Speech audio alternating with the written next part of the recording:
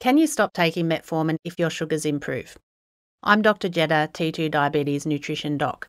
And the answer is absolutely yes. You can stop metformin. How do I know? Because I've been helping people do this for the past decade, get off their diabetes meds.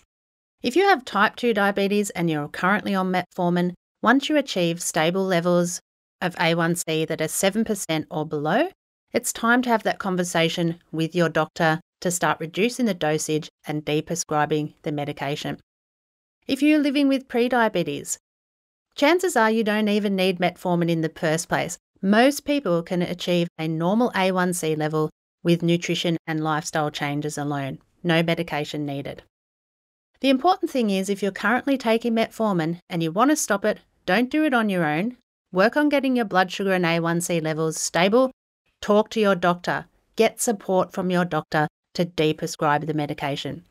So if you need help to lower your A1C and blood sugar levels, check out our other videos and visit our website because we can help you to achieve that.